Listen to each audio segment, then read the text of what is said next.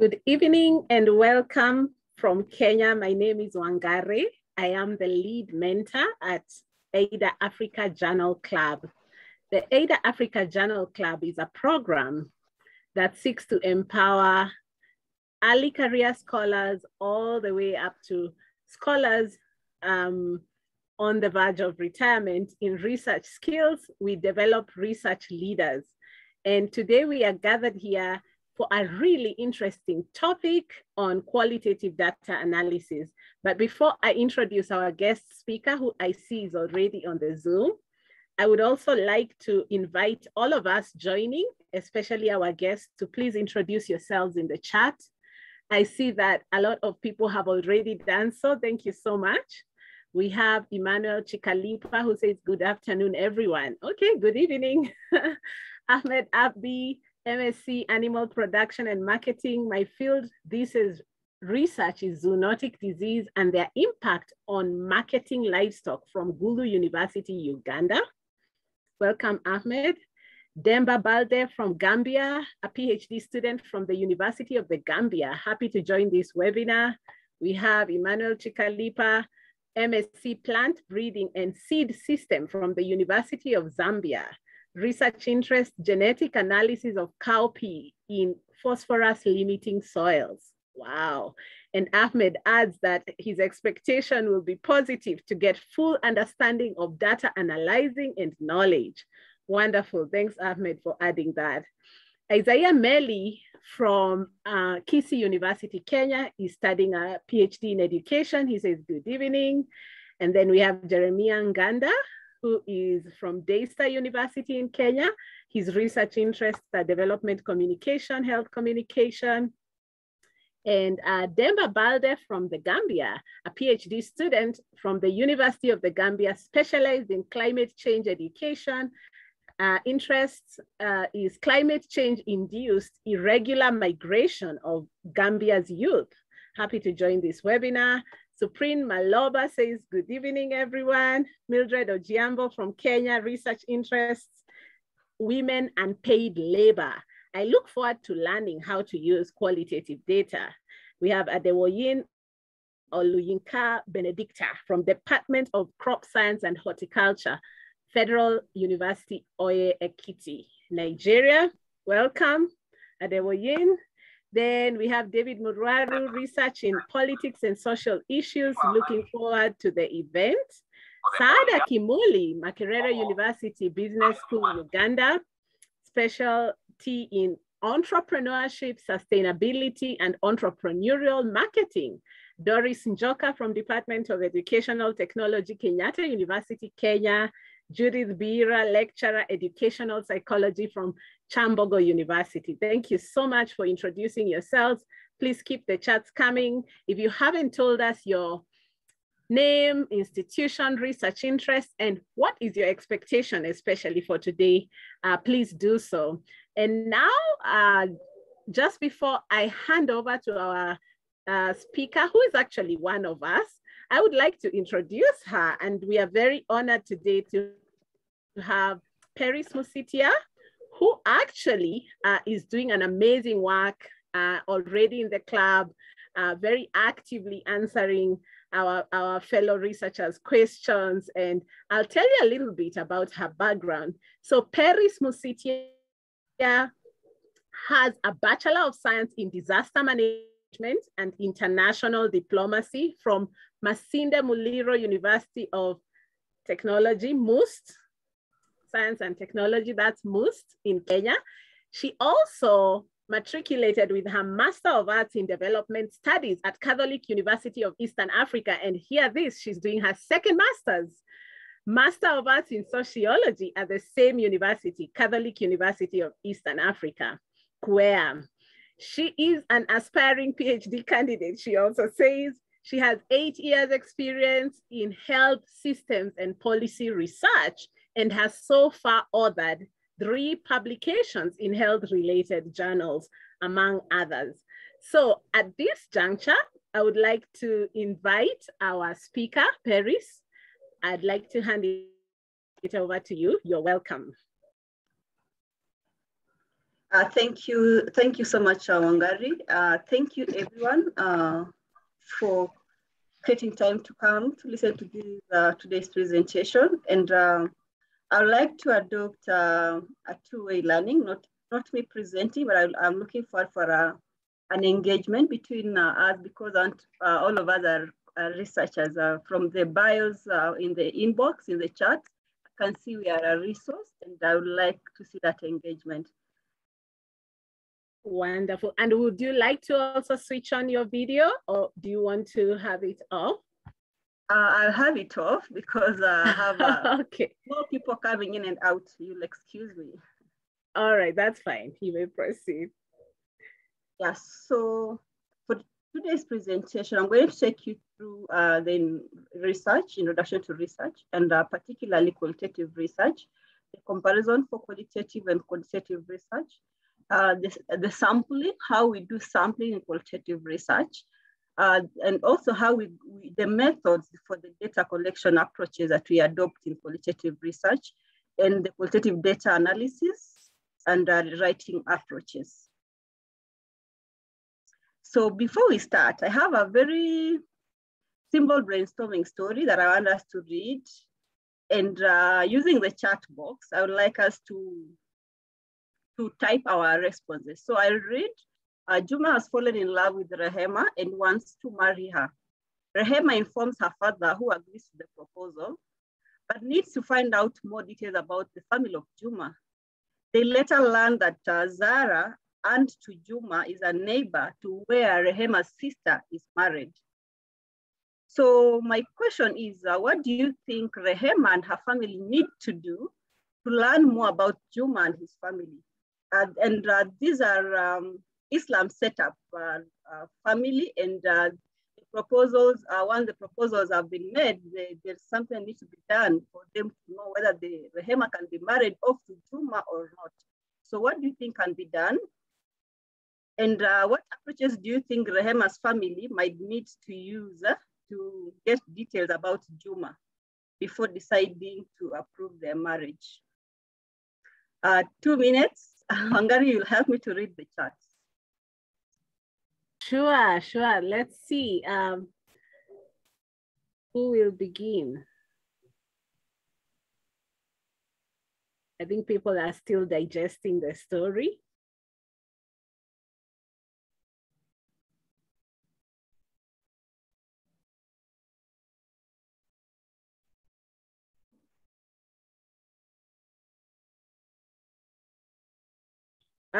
Conrad Ojiambo is so funny. He says, a spy should be sent to the village.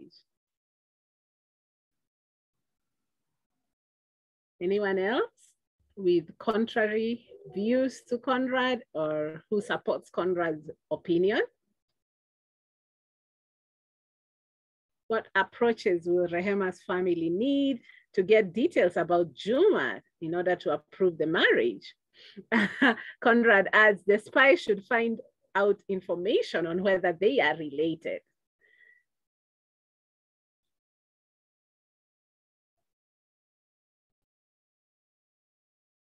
So for those coming in, please read the story on the screen and tell us what approaches Rehema's family need to employ. We are now living in an age where we need to understand the family before we enter marriage. So how should they go about getting information? Remember, we are all qualitative researchers today. Jeremiah Nganda says, talk to the aunt to give info about Juma and the family. Judith Bira says, engage Zara, Juma's aunt, for more background information. Ahmed Abi says, I think Zara's aunt would be the point starter, so we can go to her and get full information. Jeremiah Nganda, Rehema's aunt should do interviews, in quotes. I don't know why it's in quotes. Peter Mokaya says, Rehema's sister should get more information about Juma through his aunt Zara. Mwanzana Masi says, through Rehema's sister to find out more from Zara to get info. Mildred Ojiambo says, use the aunt to identify the family, friends and colleagues who know Juma and his family, then talk to them. Josephine Opondo says, the aunt can give information required. So I think we are all agreeing with Conrad's view And nobody has said anything contrary except talk to the ant, you know. So anyone with any different opinion? It seems we are all saying the same thing so far, Peris. Okay. Hilary Koros also says the same. Use Rehema to find enough information about Juma. Wow. Quite interesting. Okay. So we are finding information. So the key here is the key word that we are all agreeing is we need to find information. But I didn't get clearly how we are finding the information. So those are the approaches I was looking for. Yes, you're right. So most people talked about this process, but not how. So they're saying talk to Juma's aunt via Rehema's sister. That's Doris Njoka. Yeah, so Demba Balde, the same. Rehema's aunt can supply all the family needs to know about the potential sweeter. Okay. So when we talk about qualitative, qualitative, we are trying to find information. So I'm just using this particular story to like an icebreaker to help us to think outside the box. And clearly I see everybody is only focusing on Zara. Zara is only a lead, right? Because he's the aunt and is married to next to Rehema's sister. But remember, we have other options. We have the village elders. We have the family. We have the neighbors. We have not included them here. So basically, what we are doing, we are gathering information. And why do we gather the information? Why gathering information about Juma? Why are we doing all that? To help us in making a decision whether to marry off Rehema according to our culture or not. So you have to look for evidence. You have to look for concrete evidence using different methods to arrive at a decision that you are contented with. And this is what we call research. Yeah, gathering of information, not just information, systematic, relevant, gathering information in a systematic way. For example, everybody, 2 or 3 people have mentioned, Zara is a lead. So you're going to use Zara to lead you to the family of Juma. And someone mentioned about interview. You're going to interview Zara, and that's not comprehensive. That's just one aspect. So we gather information systematically. And for this particular kind of information is more qualitative. You're not going to ask Zara, do you know Juma? And then she says yes. So what about it? So what kind of information and how do we get this information is what we want to talk about today. Just before, I just want to pose a question. From this story, does it relate to research? What we do as academia in our field? Does this example relate to our work?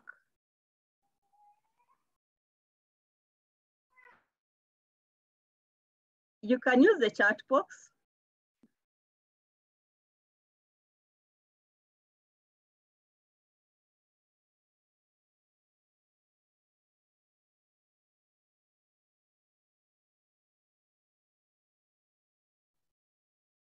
We still have more interesting responses about the story. And now the question is on its applicability, but actually Charles Kalinzi says, if Zara stayed in Western world for long, her behavior, character, and lifestyle might have changed as compared to Juma, although family information is still the same. Conrad said, it doesn't sound very academic, but yes, we do make inquiries in academic research. Ahmed Abi says, yes, since we are looking for info, it's study. Okay, so there we have a contrary view. Conrad says not too academic. Ahmed says, yes, it is a study proper. Okay.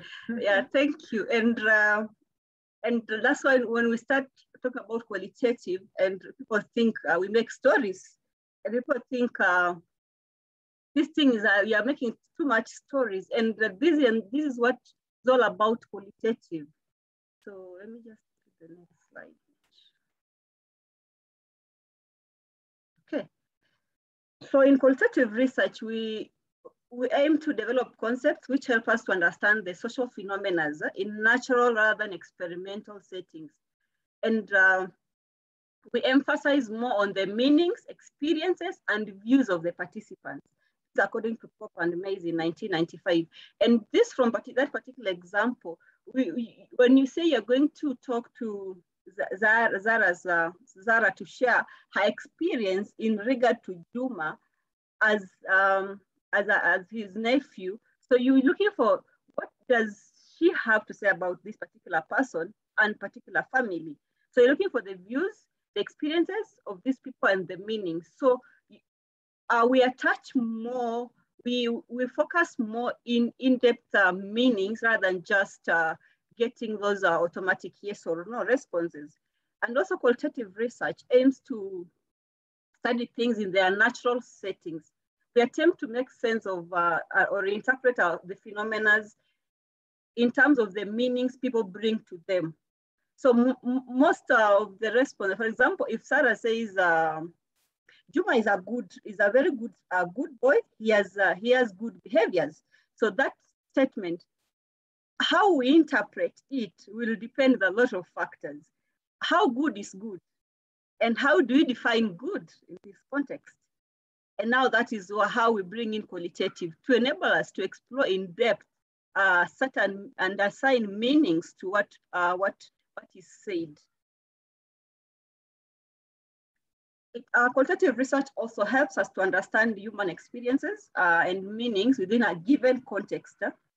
Rather than using numbers, we interpret the experiences and generate understandings to recognize the role of the researcher in construction of the knowledge. So we as researchers, we usually say qualitative is a bit biased because there is the issue of subjectivity and positionality when it comes to interpretation. So we interpret what has been said and based on the experiences of the person who has said, how it has said, when and the voice, what can I say, the non-verbal cues, how it was said. So qualitative research uses a naturalistic approach that aims to seek to understand the phenomena in the context-specific settings, such as the real-world setting. And that's why one person has said that this is not more of academic. It looks non-academic, but yes, that is qualitative. We take ourselves deeper into the real-world setting. Qualitative research methods involve the use of qualitative data.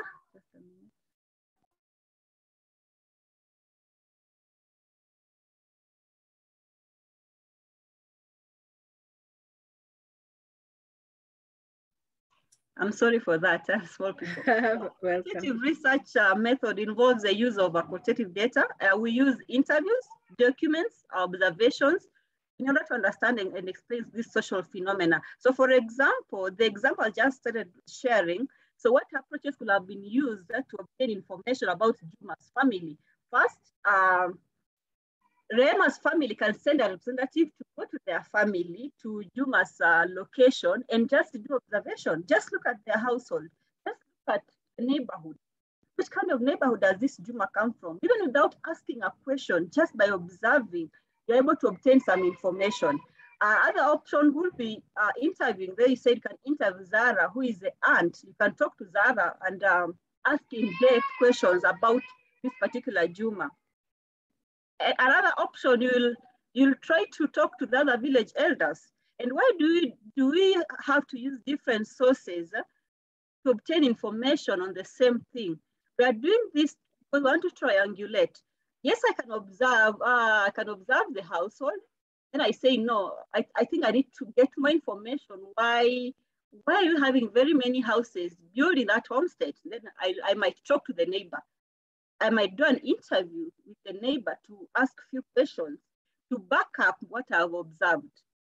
Or I might decide to read documents. If that family has written documents about them, then I might decide to read more. So I might decide to use the interview to interview the aunt, the neighbors, use documents. I might decide just to do observation, to observe even Juma in his own natural environment. I just hanging around. and seeing him operating with these fellow boys and how he hangs around. Yeah, so I'll be collecting information about this particular person that will help me make my decision regarding this particular marriage. Qualitative research also, they have their origin. We have the origin of qualitative research in social sciences, that it enables the researchers to study social and cultural oriented phenomena. In today's world, qualitative methods and analyses have been extended to almost every research field and area. For example, we have the ICIP, International Science Insect. We have ILRI, guys who are in pure sciences. They're trying to inculcate social science and qualitative method to explain the scientific evidences that they have. So I'll give an example. When you say this person has TB and you do all the tests and the TB, yes, you find the TB is there, yes, but you can't understand the pre-exposing factors of this person. Then you bring in the social aspect, social science, to understand the home environment where the person is coming from and how the home environment might have contributed to this person testing positive for TB. So it's going beyond just the scientific and the pure science. We are now adopting methods to back up these particular scientific evidences and give a social explanation of some of these findings.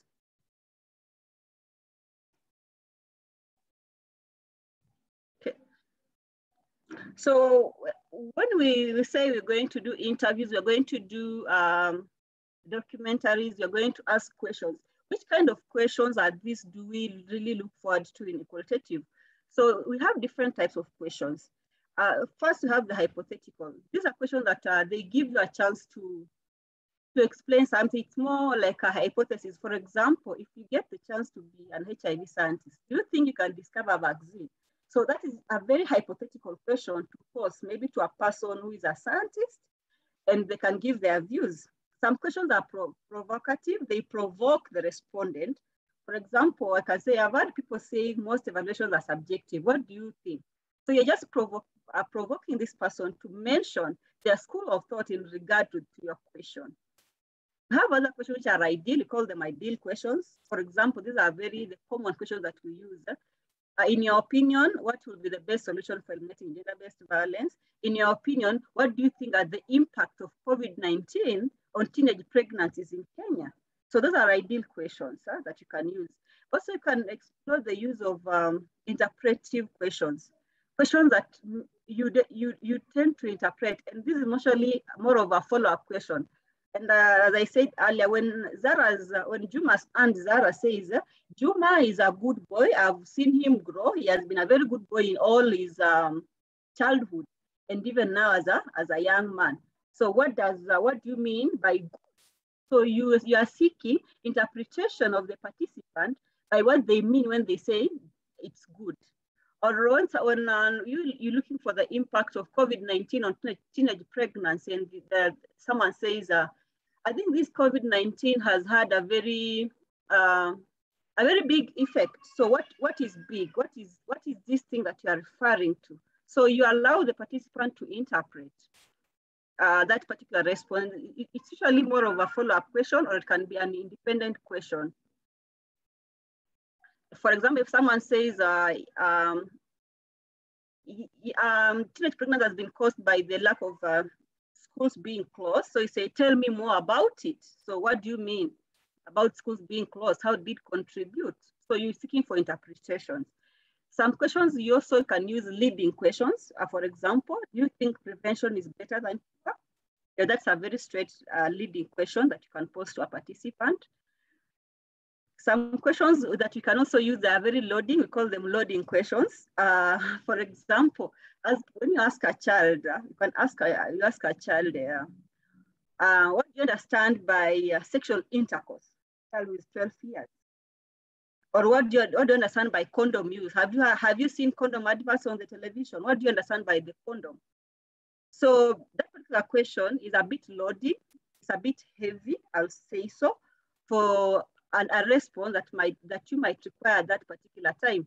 But However, loading questions can be posed if you have created a rapport with this particular participant and the participant is confident and comfortable with you so that they can open up. Otherwise, some of these loading questions, you might get a response of pass. I'm not going to respond to that one right now. Let's do it later. So you have to be very tactical in how you pose your questions to get the right responses. Some questions, we call them multiple questions. For example, tell me your favorite authors, the book you like best, and by which author, and why do you think you like this book? So those are multiple questions.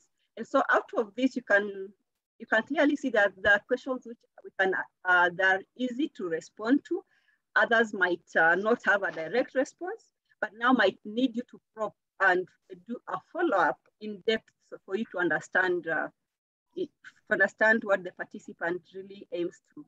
So when you're designing your qualitative research tool or your qualitative research interviews, you might consider those different kinds of questions. But we usually say always to avoid leading questions, which lead the participant to either say yes or no. The qualitative questions also, they're based on experience. You can also ask based on the experience of the participant. For example, when you told your manager that the project has failed, what happened? So you're looking at personal experiences. When, for example, if it's a teenage girl, you're interviewing her about teenage pregnancy, you can ask her, when you discovered you are pregnant, what happened? What did you do? Yeah, so you're looking for personal experiences, or it can also be group experiences. Yeah, so when your table banking group realized about the defaulting of members, what happened? Yeah, so the responses can be group or individual based on when you're interested in looking at the experiences of the person you're interviewing. Also, when you're looking at opinion of the person, and this usually applies to key stakeholders. For example, when interviewing the village elders, the key administrators, the key people, you seek for their opinion. For example, if you're doing a study and you're interviewing nurses, you'll be interested to talk to the nurse leaders or the hospital administrators, share their opinion because they stand in a position of opinion. So what do you think about the role of evaluation for program improvement? So what is your opinion on program improvement? So that's what you're asking. Another question, another focus of the qualitative questions, we focus these questions on feelings. So how does the participant feel? For example, when you got to know that the project was a success, how did you feel? How did it make you feel? Yeah, so you allow the participant to express their feelings. Also, we focus on the knowledge. Tell me more about different ways of promoting PME. So if you are interested in the knowledge also, you'll also ask these particular questions, but these questions also are specifically targeted to specific kind of respondents. We shall come to learn. I'm going to take you through respondents in the next as we proceed. Also in terms of input, when you have lectures on evaluability assessment, what does the instructor tell you? So this is in terms of the input, what has gone on. For example, if it's a project, what has been done, how has been the assessment. So some of the questions might be focusing on those particular aspects. So in qualitative, we also have common methodologies or designs that we usually adopt. You can say your study is going to use a case study design, or are going to use a grounded theory, yeah, or a narrative. So what are these study designs? They help you they guide you on what kind of design you're going to use for your particular research. And this is also more guided by your research questions and what you want to achieve at the end of your research. So we have the first study design, the grounded theory. For the grounded theory, it aims to explain a social process or an action or an interaction. And it's usually constructed from the data of participants who have experienced the phenomena under the study. So in grounded theory, you you form the theory as you proceed from the data collection to the data analysis. So if you're doing grounded theory design, when you start your data collection, you come back in the evening and you brainstorm as a research team, and you look for questions, whether they're answering your objectives or not. You can keep on adding questions as well as removing questions as the theory generates. And this goes to analysis. You'll start from general and narrow down as the data evolves. We also have a case study design. For this design, it aims to understand a distinctive case defined as a specific complex functioning thing. It can be a person, it can be a specific area, a classroom, or an institution. For example, if you want to do a qualitative study on oncology nurses, the experiences of oncology nurses on offering emotional support for the oncology patients. So this particular case study will be for oncology nurses. So you have streamlined, and you are only doing a specific group who are the oncology nurses. So that is your case study. Another study design is a phenomenology. For this phenomenology, it tries to understand the unique lived experiences of individuals by exploring the meaning of a phenomena. So from this phenomenology, descriptive data is further interpreted and analyzed to enable the researcher to uncover a description of the essence of that particular phenomena.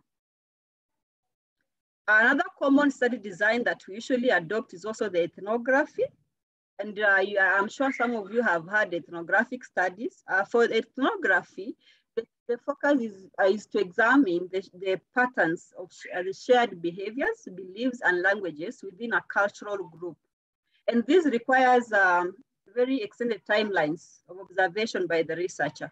So the key method for ethnography is more of observation, and it should have a specific time, sometimes a specific time limit. It's not the time extended. It takes a lot of time for you to observe these participants in the natural environment and document. So the researcher will describe and interpret the meaning of behaviors, the languages, the interactions amongst this particular group that you are observing. Narratives.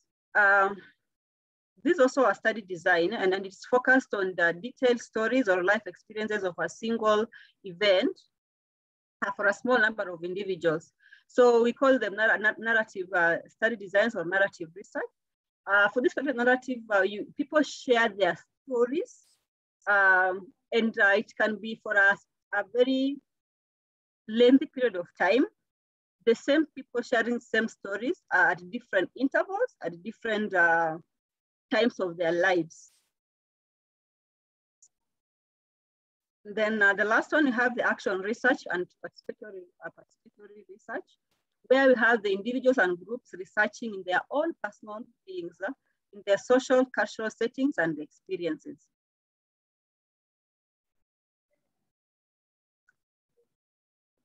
So how do we do sampling in qualitative research? So the aim for us to sample, unlike in quantitative, we don't have predetermined sampling methods or procedures, or we don't have a predetermined sample size or sample size determination the way that is done in quantitative. Mostly sampling is done purposively, and sampling is done based on a research topic, on the kind of participants you need. So if you are doing the experience of oncology nurses in supporting, in offering emotional support of oncology patients, then it means your participants already are purposively nurses who are offering oncology care, and patients who are suffering, who are in the oncology department. So you are guided by your research itself, and also you are guided by your objective which you want to achieve. So you already have a purposive, you already have a predetermined kind of sample that you want to work with. So the size of the sample also is determined by the richness of the kind of data that you want to collect. So we peg sample size on the saturation point. Yes, we have an we might say we want to interview 20 nurses working in this specific hospital, which is a referral hospital. Yes, but by the time we're doing our 18th interview or 15th interview, there's no new information coming out. Then I think we might stop based on the saturation. So until, what I said about saturation is collecting data until you get, until no new information is being generated from the data. So you don't have to keep on repeating again because it's qualitative. You're interested in the in-depth and the value of the information rather than the numbers of the information. And this explains why you might find a study that has done only 20 interviews or even 10 interviews. We are interested in the richness of the data and the in-depth rather than the numbers. So we have the purposive theoretical sampling, which is selected according to the relevance of the study, or we can use convenience sampling. For example, if you are doing adolescent pregnancy study, you want to understand the impact of COVID-19 on adolescents in a specific area. So you don't know how many adolescents got pregnant, or you don't know who got pregnant in that particular village. So you might get one or two participants who will lead you to their other, or who will nominate their friends or their other colleagues who are also meeting your criteria for enrollment into the study. So potentially they are going to refer you or to nominate the participants to come for your study. So you will have a passive sampling, then you will also now do the convenience snowballing. So once you have identified your sampling methodology, and then you need to have your tools ready. So what kind of data collection tools are you going to use or methods? You're going to use interviews. Mostly we use interviews in qualitative research. And these interviews can be either structured, semi-structured, or unstructured. Structured is where we are having across questions, and you're guided by the questionnaire. A semi-structured involves a few predetermined areas of interest, possible prompts to help in guiding the conversation. And then the last is the unstructured interviews. It involves a broad area to explore the researchers largely. And also in these unstructured interviews, the researcher largely follows the direction of the participant. So you have questions, we call them interview guide. They're just guiding you. They're open, and you are more of guided by the participant responses than your structured questions. So we keep it open, and we make sure the participant sticks to the objective.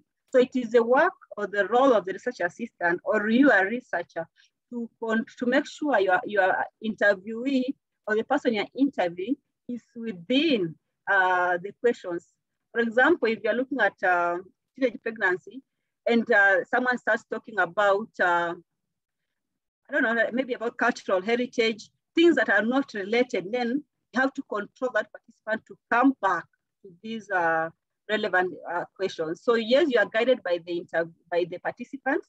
The response they give you will lead to the next question. But then again, you have to ensure that you are within the objectives that you want to achieve. The interviews are usually done face-to-face, or we can do via telephone, and especially during COVID, most organizations or most researchers have shifted to do phone interviews or via internet like Zoom. So individual interviews are very helpful, especially when you as a researcher, you want to explore the experiences or views of individuals. And interviews, we have the individual interviews, then you have the key informant interviews. Key informant interviews, these are interviews for, you're interviewing the informant people, the key people. For example, if you're talking about the adolescent pregnancy, you want to talk to the counselors as the key informant. You want to talk to the village administrators as the key informant. You want to talk to the Minister of Education. You want to talk to people who offer services, these adolescents. Yeah, so those are some of the people that you will bring in as your key informant, who will have opinion, who will share from their knowledge point of view. Another method is focus group discussion. And for the focus group, it brings together participants between a number of 6 to 12 individuals, but we say 6 to 8 is a good number, also to avoid crowding. And these are also, you can use the same approach. Either the interview guide can be structured, semi-structured or unstructured, depending on your research question. So the focus group discussions, they can be homogeneous group or heterogeneous groups. This means you can have an FGD with group of people who have similar experiences, while another one that people don't have a similar experience. For example, you might have women who are all pregnant in one FGD, or you might decide to mix women who are pregnant and those who are not pregnant to get diverse views. But you are asking the same questions, but you can have a group that has, you can decide to have only pregnant women as a group, or decide to have all women, whether pregnant or not pregnant, in one group to get dynamic views. And also as a researcher, I need extra skills to be able to control a focus group, because the downside is how people will dominate the discussion. And if you're not skillful, you might end up having 3 or 4 people talking so much in the group and others are not talking. So you need to have the skills to make sure you're engaging everyone, and those who are talking so much, you're also able to accommodate them so they don't feel like you're neglecting them also. And it's important to do a focus group discussion when you are looking for, you want to gain a range of views about a particular issue in one setup. This is observation. Observation can be either formal, the participant observation, or non-participant observation. Participant observation is where you can indulge yourself in a setup and observe the participants in their natural environment with their knowledge, while a non-participant is where you can do it without their knowledge. Yeah, but observation also as a method has a weakness, because when a participant knows is being observed, then they might pretend. So observation becomes time consuming, because you might need to do this over a long period of time so that you're able to deal with that biasness. So you might decide, for example, if you're doing to observe oncology nurses, how they are supporting their oncology patients in a hospital, then you might want to observe them in the morning, how nurses behave in the morning, how they behave in the afternoon, how they behave at night, how they behave during weekend, during holiday, how they behave on a weekday, how they behave on a busy day, on a lighter day. So you might have to look for different scenarios over a period of long time for you to get the observations, the right observations. And during observation, you can use an observation guide. It can be either structured or unstructured. The last one, you have document analysis. This refers to written documents that may take any form of a textbook, articles, or a minutes of a meeting. So if you're having training, sometimes we do minutes of meetings, minutes of trainings. So these minutes can also be part of analysis. And we also have photographs, drawings, even television programs can also be captured under document analysis. Most of the time we use, we encourage the use of these methods, all of these methods together to triangulate the findings. So you might choose to use an interview, do an FGD, and also do observation, triangulate your findings, because what you might observe, you might decide to do an interview to do a follow-up on what you observed and ask questions like, I was here and you mentioned the use of the patients, but when I was here, I observed that nurses kept a distance. What can you talk about this? So it gives an opportunity to use different methods to arrive and get an answer to your question. We have other data collection methods that I've not mentioned, which I've just said others because they are not usually used in most of the time. So we have the think aloud model. I call it think aloud model. This captures thinking in general specific situations. And this method of data collection applies mostly in, I say, in the IT environment. Those guys are in IT environment or scientific practical environment. So for example, if you are launching an application and you want to see how the application is running. Then I'll give you an application, then I tell you open the app. As you open, you encourage the participant to think aloud, like, okay, this app, how does it look like? I don't like the interface, and it's opening very slowly. It's a lot of space on my phone. So the think aloud model allows the person to capture the other person's mind, and you can have a guide as you allow the participant to think aloud. You can record those conversations and use them for your research and to do a report. So Peris, I am really liking the presentation, and I see we are 15 minutes to the top of the hour. So will we be taking questions at the end or at this point? Can we have them at the end of your presentation, or what do you think? Let's have at the end. At the end. Okay. Okay, thank you. Yeah, so we have the think aloud model. Then we have the vignettes. Vignettes are just, you can have a sample, a story, and then you ask questions, and then people respond. This is an example of a vignette. A patient does this, what will you do? So you give a scenario, then you ask questions.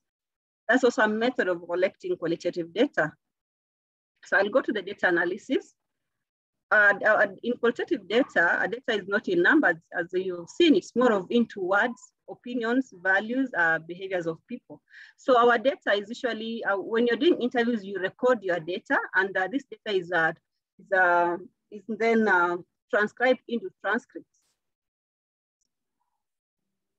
So we can have the types of data. You can have the structured, that is the stories, the surveys. You can have the unstructured, the transcription. You transcribe the whole audio verbatim, how it was said without changing meanings. Also the audio recordings that you recorded can also be analyzed on their own as a data, and video recordings. So how do you prepare a transcript? You just transcribe the audio into a Word document, word by word, verbatim, without changing anything. Considering nonverbal expression, make sure that you retain them so that you understand the flow of the conversation. Then also you need to try to do at least one transcript yourself to understand the flow of the conversation.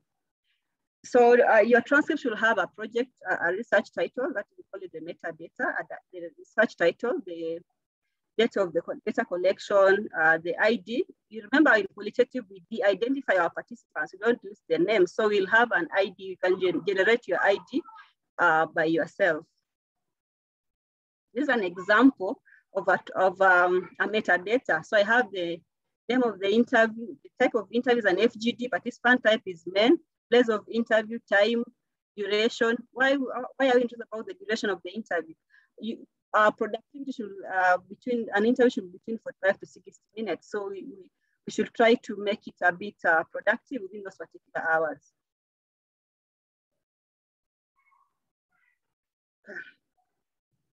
So how do you analyze qualitative data? We try to identify how we interpret the world, why they have that point of view, why the person said, why they have that point of view of what they said, how they came to that view, what they have been doing, and how they conveyed their view of their situation. Look at the tonation, look at the context, how it was said. You know, how even the voice of the participant, how he raised the point also brings in our interpretation. So qualitative data analysis usually involves two things. We have writing and the identification of themes. So I'll just give a definition of what are the themes as we proceed. So when you are analyzing your qualitative data, the text itself, we look for the primary message, the content of the message, the attitude of the speaker as toward the message, the content of the message. Is it an individual or a group shared idea? So if someone says, I think in this community, girls, because of not going to school, some of them have gotten pregnant. So are you talking from an individual point of view or a group shared idea? So you also have to keep in mind that when you're interpreting your data. The degree to which the speaker is representing the actual vis-a-vis hypothetical experiences. Some experiences might be actual, others might be very hypothetical. So you need to put that in mind as you analyze or as you interpret your data. So yeah, Peris, I just wanted to say this is the gist of the presentation. This is also take your time. We can go a little over the hour, no problem. So this is wonderful. So that you don't feel rushed. We'll add more time. Our audience is always very patient. So this is very good. Please proceed. Yeah, so we have tools that we use to help in analyzing the in an analytical process. We have the summaries. A summary should contain the key points that emerge from undertaking a specific activity. So if you are doing interview on pregnancy in adolescents during COVID-19, then at the end of every interview, you do an interview summary. We call it an interview summary. This summary should help. You should be like a pre-analysis of the analysis. So you write down the main themes that came out. What did they speak that stood out? And what do you think you're going to follow up? So those are summaries. You have self-memos. They also allow you to make a recording of the ideas which occurred to you in your research. There are things that might not be in the audio when you transcribe. So you note them down. And also you have the research diary. As a researcher in Qualitative, you have to keep your diary. You have to write your observations in the field. You know, when you have done your interviews, you sit down and write your notes. So all that is data that can be used for analysis. So this is just a sample, a debrief or a summary note. For example, there's a request from Ahmed to slow down. This is very good. He's saying, oh, maybe you can give us some examples. He says, I got lost somewhere.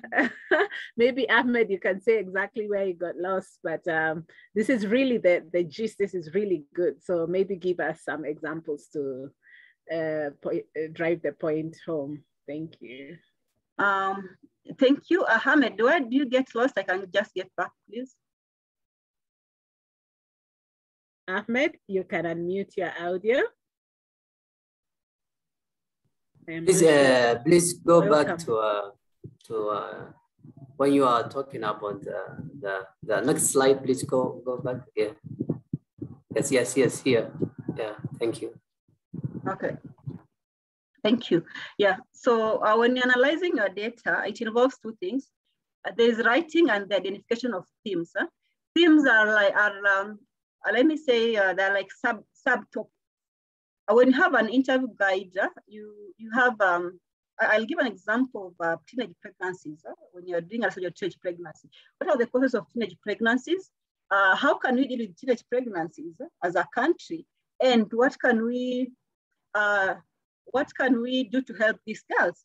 So causes of teenage pregnancy is a theme on its own. So you'll have to write and identify those particular themes as per your data, as the data is responding to you. So you read your data and you try to write those themes down. So finding these themes is part of the overwhelming majority of the qualitative data. So once you have identified your themes, it becomes now like a working document for you to keep on updating it as you keep on reading more transcripts. And I'll also repeat this. So the primary message, when you're analyzing in those particular themes, you look at the content. What was said, and what was the attitude of the speaker when they were saying these particular words? And was this statement individual or a group shared idea? Then is it an actual or a hypothetical experience? Because if someone says, I think most of the girls here they are raped, they just have bad manners. So is that actual or hypothetical? So you as an interpreter, as a qualitative researcher, when you're analyzing, you need to give an extra thought to those particular statements and give it meaning to what is being said. And I say these are some of the tools that you might need when you're in the field as a researcher. You'll do your summaries, you'll do your self-memos, and also a research diary, always to write your observations. At the end of the day, when you have collected your data, or you or your research assistants, you have to sit down and do a debrief. A debrief is just a summary notes of what is the interesting thing that came out in the field, what surprised you most. Do you think there's anything that can be done to improve? So debrief helps you to see whether you are achieving your objectives or not. You remember in qualitative, you have the opportunity to change questions, add or remove questions as you proceed.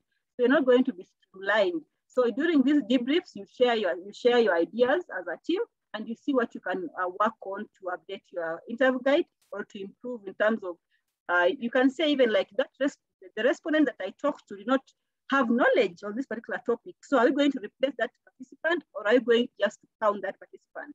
So those are the things you brainstorm through during our debrief meetings. Yeah, so these are the terms we use in qualitative data. We have themes.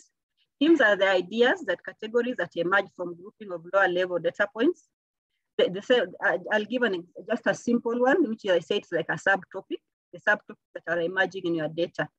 You have a code. A code is once you have process of teenage pregnancy, that's a theme. Then under that, you are going to code data that are talking about what is causing teenage pregnancy, about schools being closed, COVID-19 measures. So all those you highlight and you group them. Now we call them the codes. The process of doing that is the process of grouping that particular responses into specific subtitles is what we call the coding process. It's just unfortunate that I can't share the software because it needs a lot of installation and some of them need to be bought. So I'll just explain that theoretically. Then we have the coding sorts. We are able to compile similar coded blocks of text from different sources into a single file or report.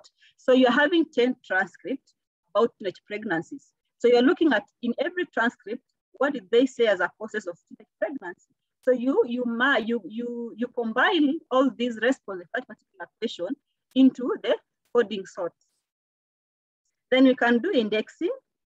You can generate a list comprising of all the words that were used within that particular text. For example, you can decide to look for the word COVID-19. So you index how many times was COVID-19 as a word used in that particular text. The software can help you, or you can do it manually. So qualitative analysis as itself, it is a circular and non-linear process. So it doesn't have a straight way forward. You go around the data informs you. You are guided by the data rather than your own objective. And it's iterative and progressive. It involves a close interaction with the data. You have to involve yourself with the data by starting from reading the transcript or listening to the audios, reading the transcript. You can read and reread even 3 times as you try to generate those particular subtopics as they emerge. Data collection happens at the same time in data analysis. It's simultaneous.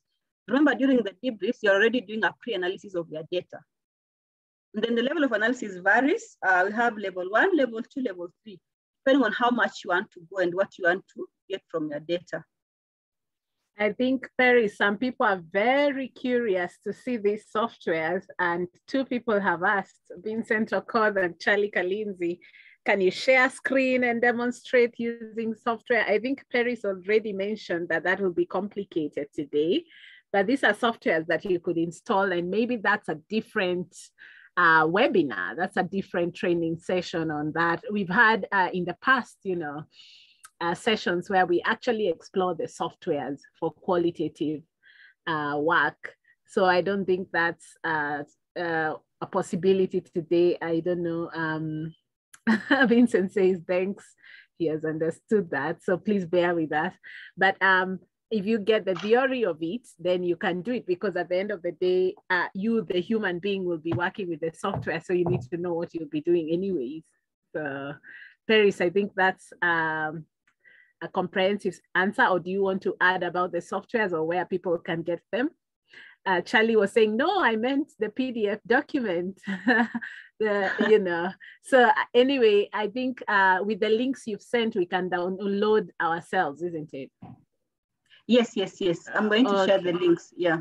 Okay, wonderful. Let me just take you through the last part. These are the analysis just like in quantitative. We also have analysis methods of analysis that we use in qualitative.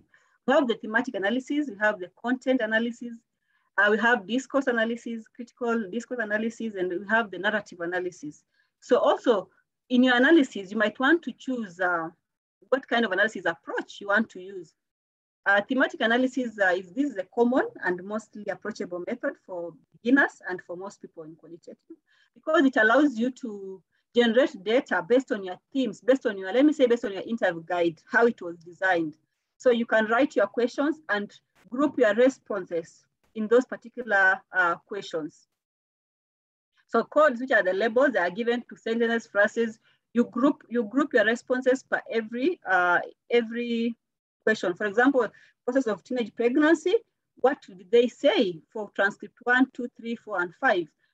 What can be done to reduce teenage pregnancies? What was said? You also do the same for all the transcripts. So that is thematic analysis. It has a systematic approach. You familiarize yourself with the data through reading. You generate initial codes. Then you search for themes. You review the themes as you code. You keep on your themes keep on changing. Remember, you might find something which you did not really anticipate. You don't. That is data. You don't throw it away. You also code. So you'll have another. You'll generate another theme and rename it and keep on grouping your data. So you keep on defining and naming your themes as they emerge. Then you can produce your report. Then you have the content analysis. This is more systematic and objective means of describing or quantifying a phenomena. So this method is usually used when you want to analyze documents, mostly for document analysis. It allows you to test theoretical issues to enhance understanding of your data. So we have the inductive approach. We have two types of content analysis. We have the inductive approach and deductive approach. Inductive approach is derived from the data itself. So you're informed by your data as you read through. Deductive, on the other hand, is used when the structure of analysis is operationalized based on your previous knowledge and purpose of the study. So for example, if my study, I just want to write a paper on implications of COVID-19 on on teenage pregnancies. So just one specific paper. So my content analysis under deductive approach, I will narrow down my analysis to what I want in my paper. So I'm not going to get everything. But for the inductive, I'm going to capture everything as it is being informed from the data that I have. They just like a slight difference, but all of them are content analysis. Then we have discourse analysis. It is more of analysis of the spoken and written language as it is used. So you analyze how the language, the tonation, and the cultural perspective and identities. This is more anthropological. You try to give meanings to how what they're saying, in what perspective, in what context, if there's cultural perspective and interference with what they're being said. You use a discourse analysis. So we have another analysis called the critical discourse analysis. Unlike other discourse analysis, this one also, it takes an explicit sociopolitical stance. This is more of if you're analyzing political data, they spell out their point of view, their perspectives, the principles, the aims, both within the discipline and within the society at large. So this is more specific. It gives a critical, it's like you're doing a critical analysis of the opinions and the views. Then we have narratives. The narratives are, as I mentioned earlier, they are stories. People share their stories, and you come and try to listen through those stories and give meaning to what people are saying from the stories. So the core objective is to formulate stories that are presented by people in different contexts based on their different experiences. So for example, if you're doing a patient experience in a hospital, every person will have a different patient experiences. So you'll have to look at the context in which these stories are being shared. And so you analyze it based on the context. For example, if this person was in a private hospital, I was in a public hospital, our patient experiences stories are going to be quite different.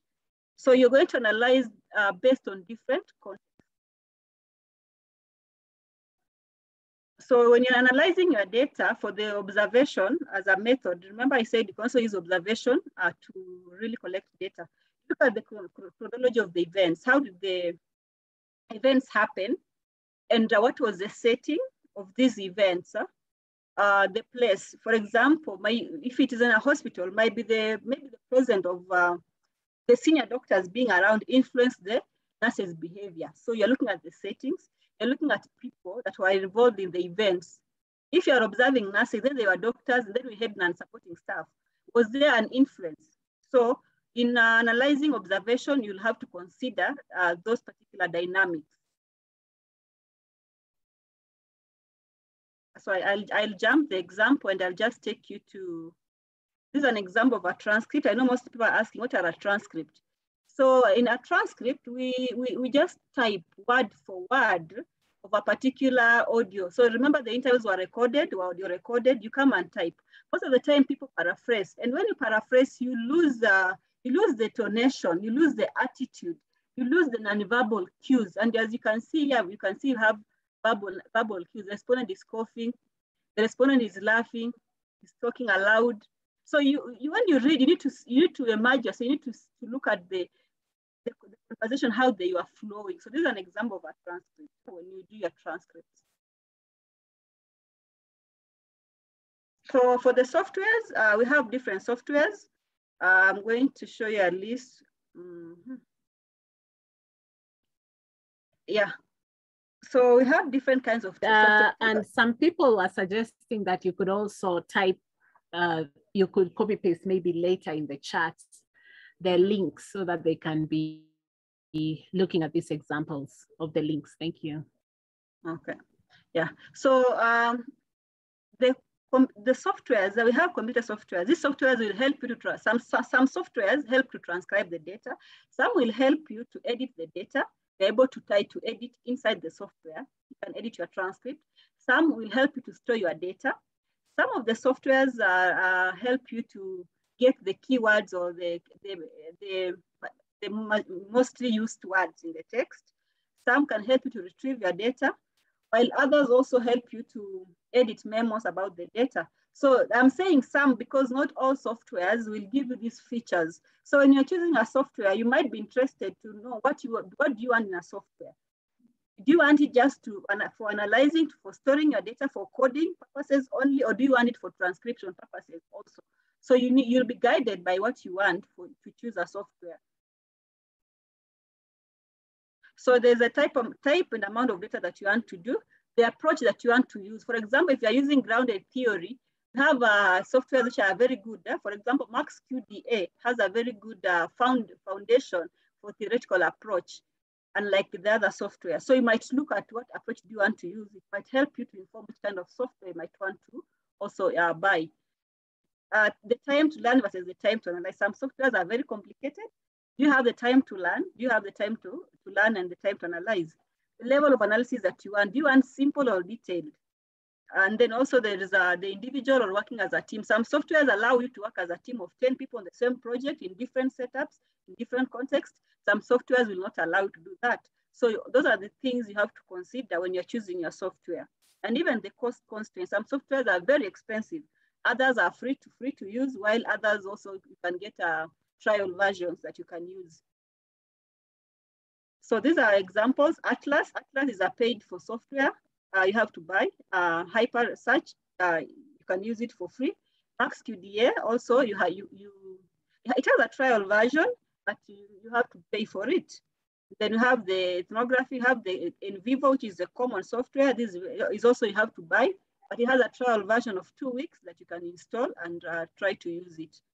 So these are just a sample of, we have very many that have come even online, but these are the common ones. Yeah. I think that's it.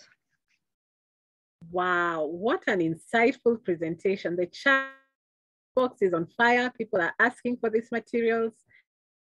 And a lot of people are so happy for your wonderful insights today. It has been just amazing. There is a number of questions, beginning with actually the brainstorming vignette, the case you gave us to think about. And Ahmed Abi says, we can use questionnaire type to get the information about whether our girl Rehema should be married into the family. Maybe you can comment on whether questionnaire is a qualitative tool. And then we also have a number of questions. Charlie Kalinzi has asked, where do we bring in actions and facial expressions that accompany statements? Is there a possibility of misinterpreting what one has observed, and how do we handle this? Actually, I think in the chat box, somebody actually responded to that, about observation, that is actually a method called observation. I'll see who is that who responded. And then Vincent added to Charlie's question about, better still, can we compare nonverbal cues with the statements or sentiments of people in qualitative analysis using IDIs or FGDs?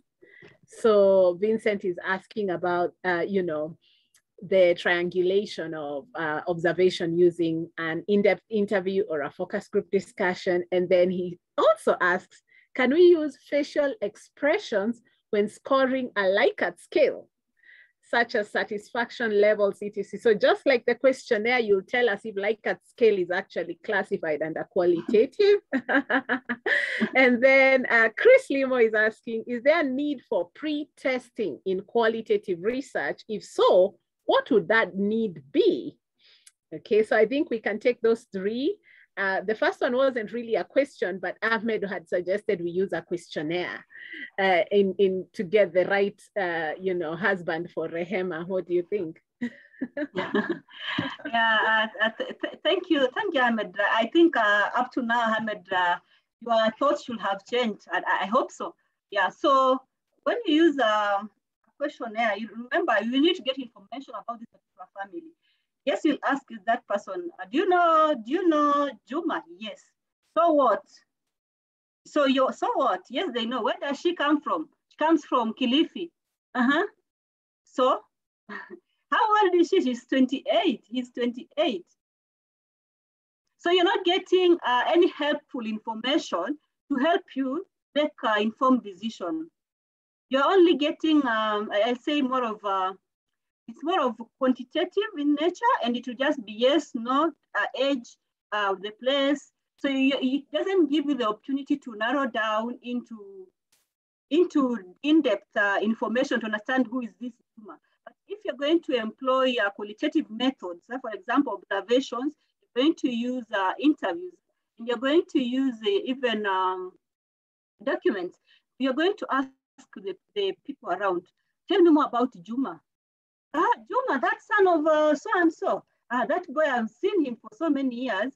He's like this, like this. So you are giving the to explain in depth so that you get more information. The questionnaire or the survey is going to narrow you down. It's not going to give you any helpful information that you might need to answer or make a wise decision. Right. And then Vincent had another. Yeah, go ahead. Just the last question, please. Yes. So thank you. Vincent had asked about whether you can actually compare the nonverbal cues with sentiments using IDIs or FGDs. I think that's a question about triangulation. Can you use IDIs or FGDs to triangulate the information coming from observation? And then he also says, can you use a Likert scale for facial expressions like satisfaction levels, etc.? Can you use facial expressions when scoring a Likert scale? So, like the way people draw emojis. Like when you go to the bank, you see Likert scales with emojis. So Vincent had asked that. Yeah, thank you. Thank you so much, Vincent. I'll answer the first part. Yes, you can use, I think I had mentioned about it's advisable to use the three methods, to use a focus group discussion, to use interview, and to use observation together as one approach of answering your research questions. So one of the research questions can be answered using observation, and still use interview and focus group to back up or to triangulate. For example, I might say, I'll use the example of the oncology nurses. You are looking at the patient satisfaction on the services they offer them. Then you go and they're saying, or the patients are saying, the nurses don't take care of us. They don't even speak to us. They just come to inject us.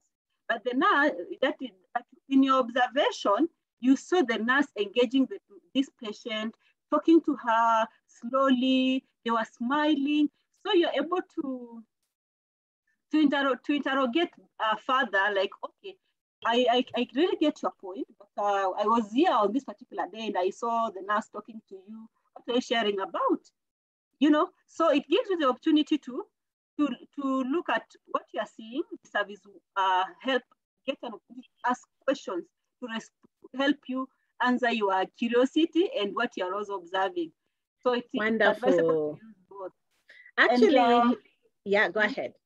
Go ahead about the Likert scale. Mm-hmm. Yeah, and unfortunately, we can't use what can I say, the emojis or or any non-verbal cues in the Likert scale. Remember, qualitative data is recorded, so we record the voice.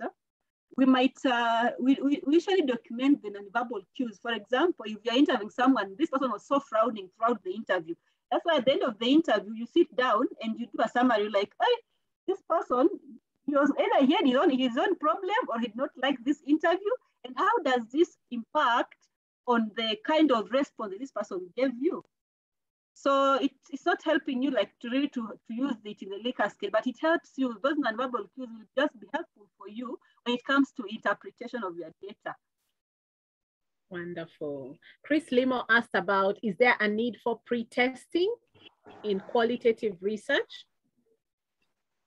Thank you, Chris. There is a mixed reaction on that. Some very renowned qualitative researchers think you don't have to test because qualitative research in itself gives us the opportunity to change questions while in the field. Remember, once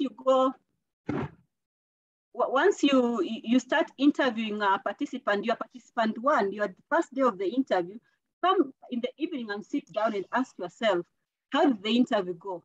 How were the questions responded to? What question can I change that is not being handled well? Is there a question that I can add? So we believe that qualitative in itself gives you a room to add, remove questions because it's participant guided. Yes, but again, there's also value in pre-testing if you're not confident enough with your interview guide. Wonderful. Hilary Koros actually agrees with you and is responding to a call and says, yes, it's important to do triangulation. It's applicable, especially because when using observation. So thanks for that, Hilary. And then we have Leyan Mpayo. Leyan asks, and what measures do we deploy to make sure interviewer bias is eliminated or avoided to negligible levels? So how do we remove interviewer bias? Question from Leyan. Mm-hmm. Okay. Well, thank you. There are many more questions coming in. I'm trying to that's nice. I'm happy to hear that people have been really following. Yeah, so I might say there is more bias in analysis rather than in interviewing. I might say so, because in analysis, my analysis is really based on my positionality and the subjectivity and my prior understanding, knowledge of the subject, and how I as a researcher am interpreting the data. But when it comes to data collection, we have very few issues with the interviewer biasness because we try to hire people who are not familiar with the respondents, and that's why you can see you get people who are not from that community. I'll say in qualitative, we usually try to get people who are not familiar with the participants first to encourage the participant to open up, because I can't open up to you if you are my neighbor. I'll not. If you're asking me about my household, if I ate yesterday, how many times, if my family, if there's anyone who has had a miscarriage or an abortion, I'll not tell you because it's a family affair. But if there's someone coming from outside and is an independent researcher, and then the participants are usually very free. Also, we assure them about issues of confidentiality about their opinion not being shared outside the research team. So it's about ethical issues and assuring them of confidentiality, privacy, the identification of the data. We assure them that their names not going to be used anywhere. And for sure, we de-identify their data using ID numbers. So that is what encourages the participants to participate, and reduces the biasness. Mm-hmm. Yeah, I see many more chats. Charlie Kalinzi is saying, how easy or difficult is it to generate a theory from qualitative data in terms of time, cost, volume of data, and the demands of PhD students? Would you recommend a PhD student to venture into undertaking qualitative study with a view of generating a theory? Thank you. First, I'll say, it will depend. What do you want to respond to answer? What is your research question? I think whatever approach we choose in research is determined by what is our objective, what do you want to answer. So if your question can only be answered in a qualitative way, for example, using the vignette which I used in the beginning of the presentation, if your question needs in-depth interview or opinion or discussions, then you have no choice but to use a qualitative, because that is the only approach that can give you in detail and in-depth information regarding particular research topic. Yes, right. I'll say qualitative research is a bit expensive. If you're a PhD student, if you have funding, yes, it's workable. But again, if you don't have funding, there's always room for learning. I think as a PhD student, you are learning how to do things. Yes, it's quite expensive in terms of time. It's very time consuming, because you have to record your audio. You have to buy a recorder, or we call it encrypted recorder, record your work. You have to transcribe your transcripts into transcripts. You have to code the transcripts, and then now you have to do the analysis. Yeah, so all those processes will be very time consuming, and they will involve money. And also you'll have to train qualitative research assistants to help you if you're not doing the interview yourself. So yes, it's a bit quite costly. If there is funding, well and good. Again, if there is no funding, still, you have the enough time. It depends again with your timeline. If you have enough timeline, then again, it's workable. You can do it. And yes, if you also want to generate a theory, qualitative research, the grounded theory approach is a very good method that will allow you to generate a theory as a PhD student, which is, I think, is the ultimate goal. You need to generate knowledge and theories. Wonderful. Adewoyin from Department of Crop Science and Horticulture asks, what analytical tools can be used to analyze quality of tomato and shelf life? I'm not sure if this is a qualitative type question. Maybe you will tell us. Peris, Adewoyin from Nigeria, is asking about how to analyze quality of tomato and shelf life. And then we have a lot of people saying, thank you, Peris. Wow, this is good knowledge, insightful and informative presentation. And a lot of people saying thanks for that.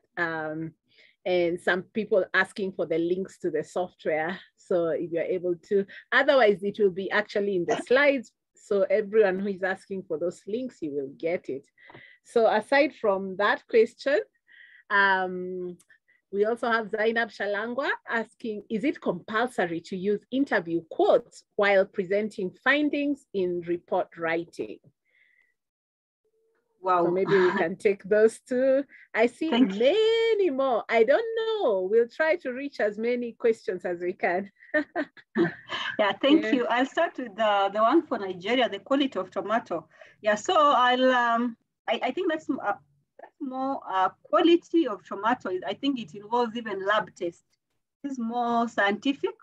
You might need to have use different methods. You might need to have this the experimental scientific method, using the quantitative approaches. And again, you might want to talk to people qualitatively. You can only respond that qualitatively in terms of talking to the people in the community or the farmers who plant the tomato on the quality of the tomatoes. So maybe that's the only way you can use the qualitative approach to understand the views, the opinions of what do people consider about the quality of tomatoes.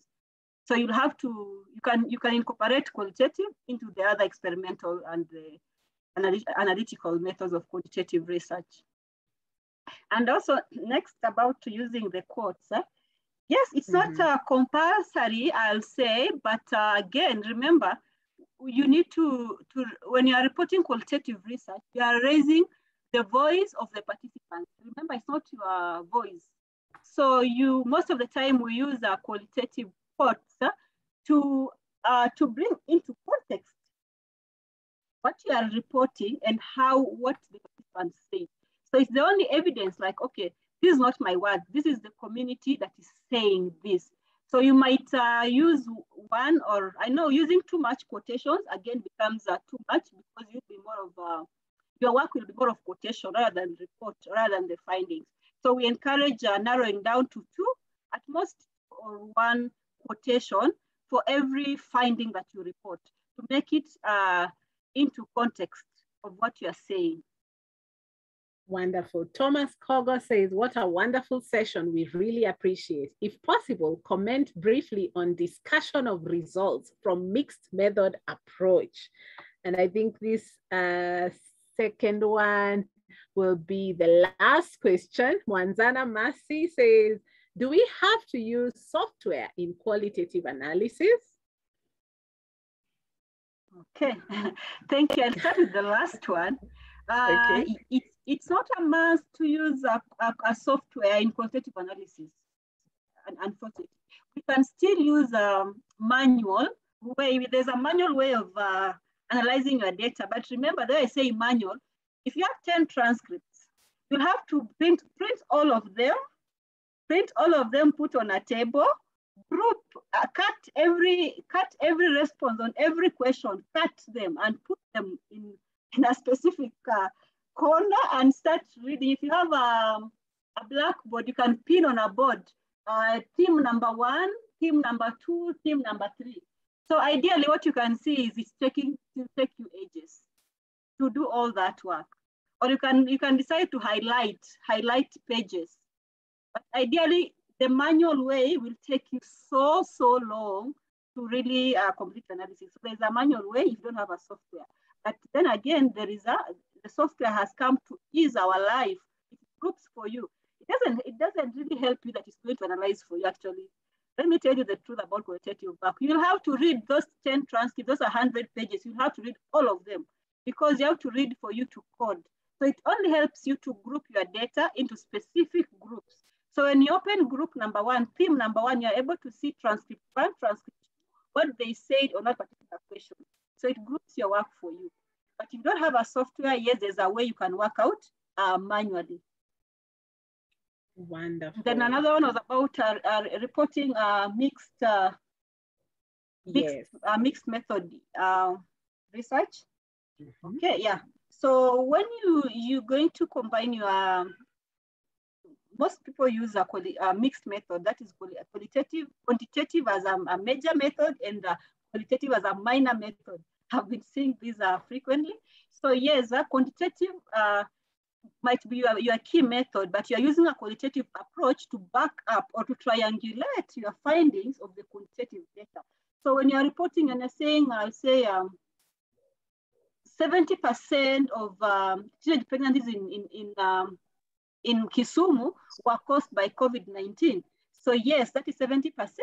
Then what were the reasons? So down there, I'll say, however, we talk to the participants to understand in detail some of the reasons. So now you bring in the qualitative. So you can present both the quantitative and the qualitative work in the same finding reporting. So the qualitative will help you to explain what the figures, the tables, the charts that you are showing in your quantitative presentations. It gives value and in-depth explanations. Wonderful. Thank you so much, Peris. I see so many chats saying thank you, thank you. You organized, please keep it up and give us more about data analysis. So there's a big request coming through. And I was wondering if it's possible for me to request you if you can have a demonstration session as part 2 so that you can actually take a step-by-step with the thematic and content analysis, maybe using the software or even just the transcript that you are explaining to us, Peris. I don't know if you are okay to, people want more. They are so happy with this presentation. So are you able to maybe next time show us how to do the analysis practically? Yeah. So it's possible, but people have to, it involves a lot of logistics, as I mentioned earlier. You have to have the software, because it is like an application, a phone application. If I take you through, unless you're going to write down every step and then now go and learn on your own. Because if I have to take you through, you need to have the software installed, then I'll be taking you through everything. So it is possible with good preparation, good planning. Yes, it's possible. Thank you so much. Yes, let's plan the logistics. We really appreciate your time and your graciousness to even go beyond the hour. As you can see, we had a very lively audience, and thank you everyone for coming in today.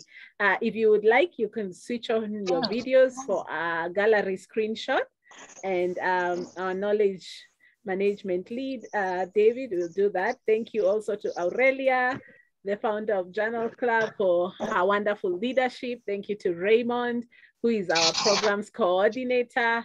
Our team at Journal Club are doing a very wonderful job. And recently, we also got ourselves a YouTube channel where we post all the videos. The YouTube channel has been there, but we've recently now posted our videos. So please feel free to subscribe and watch all the past recordings. I can see people's videos are still coming on. So I think at this time, David, you can take a gallery screenshot. This was very wonderful. Thank you, everyone. And we can still see many more thank yous coming in through the chat. So we appreciate you, Peris, and we look forward to more. So David, have you taken the gallery screenshot? Yeah, I'm still taking. Keep turning on your videos. Thank you. So this was wonderful. I see many people saying, thank you so much, Peris. We appreciate.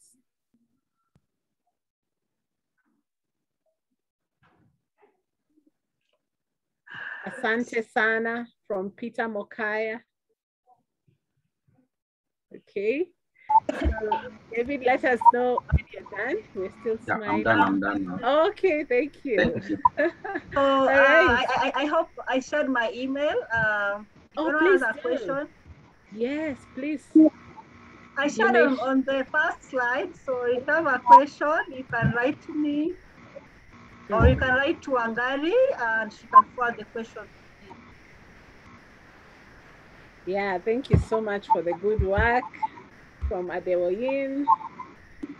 There's many more thank yous, and thank you for sharing your email, perismusitia@gmail.com. All right, have a good evening, everyone. Goodbye. Good evening, Wangari. Bye. Thank you. Thank you.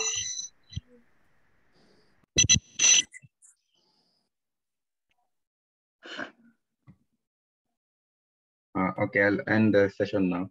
Bye. Bye. Hi and bye. Thank you so much. Bye. All right.